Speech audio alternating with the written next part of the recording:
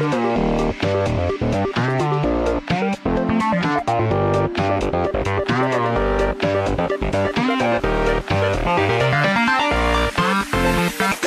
Tech1421 here. Welcome back to my Countdown Series 2 Call of Duty Ghosts. Today is day number 5. We have 5 days left until the game is released on November 5th. And today is also Halloween, so happy Halloween to everybody. And I thought this would be a nice time to talk about the new Extinction mode that's going to be in Call of Duty Ghosts. So today's topic is Extinction mode.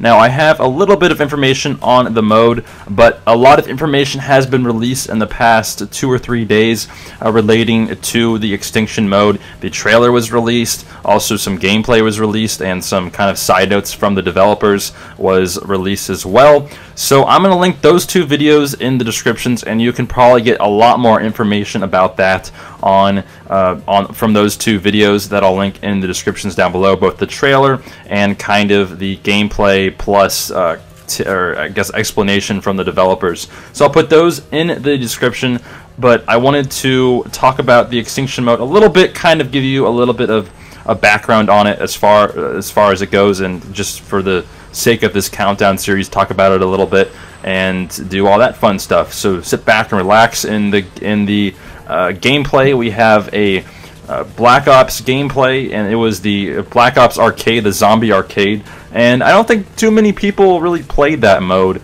And also in the descriptions and kind of throughout the video, I'm going to link I'll put a link to the entire gameplay, because this video is not going to take like 21 minutes to play or to talk about everything.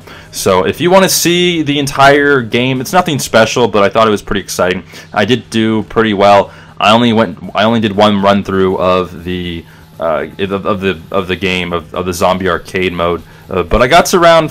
I got to a decent round. I don't want to spoil it for everyone, but I got to a decent round, and I thought I did pretty well. So if you do want to check that out, I will put that in the descriptions as well as on this screen, and you can check that out when if you feel like you want to or not. That's just going to be a little bit of a Halloween bonus. But I want to know in the descriptions down below 2 things. If you're going to be anything for Halloween, what is that going to be? Just kind of a fun thing to ask, as well as what do you think about Extinction mode. So let's go ahead and get into all the details. Extinction mode is kind of a play on zombies. In the Treyarch games, they instituted zombies back when, or the zombies, I think it was called Nazi zombies, back when World at War came out. And that was a really good addition to the game. A lot of people started playing that game just for the zombies, and then in Black Ops they made zombies a bigger issue as well. And I think a lot of people bought Black Ops just to play the zombies. I think I probably played the zombies more than the actual multiplayer or campaign. I think that was probably the most. The zombies was the thing that I played the most in that game. And then in Black Ops 2, they also kind of did a good job of making zombies a priority as well. Now, I didn't actually buy the zombies map packs in Black Ops 2. I probably should have. I probably should have played them a little bit because I heard they were pretty good, and it just got a little too complicated for me, so I stopped playing it a little bit. But they did do a good job of continuing the zombies aspect of the game, and I think that it's a good thing that they kind of added a new mode to the Infinity Ward games, because they didn't really have anything. They had the survival, but it wasn't really zombies, and I think a lot of people kind of stayed away from the multiplayer, the Infinity Ward games, just because they didn't have zombies in them.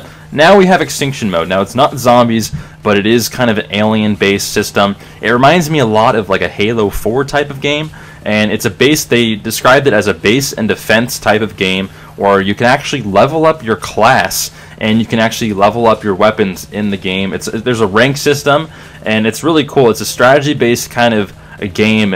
You have to really plan out with your teammates what you're going to do before you get into the game, because there's a lot of aspects that go into it, and there's a lot of different strategy-based things that you can really do to, I guess, have a better experience or do better with the game. Now, there's a point to where the game actually ends. You have to go to an area and defuse like some kind of bomb and defend it, and then you go back to an area and you like run away and you go to a chopper.